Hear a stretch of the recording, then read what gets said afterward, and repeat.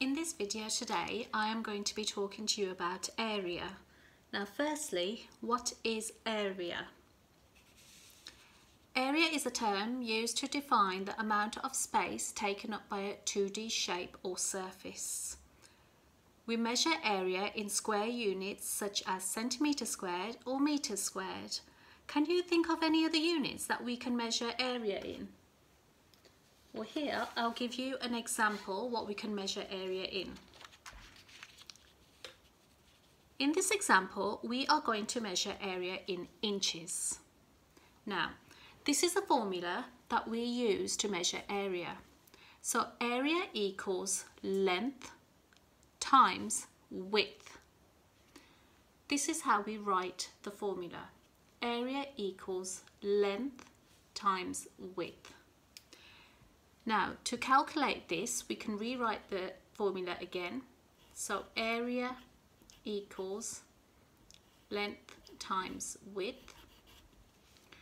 So the length is 6 inches.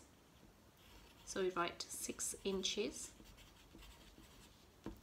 multiplied by the width, which is 3 inches.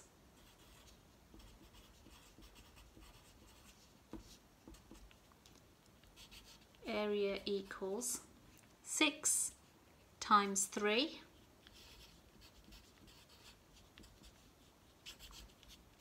which gives us 18 inches squared. Now we must write squared because we are measuring a two-dimensional shape. I want you to pause the video and have a go at doing this one. Work out the area of this rectangle. Okay, let's see how you got on. So firstly, we need to write down the formula.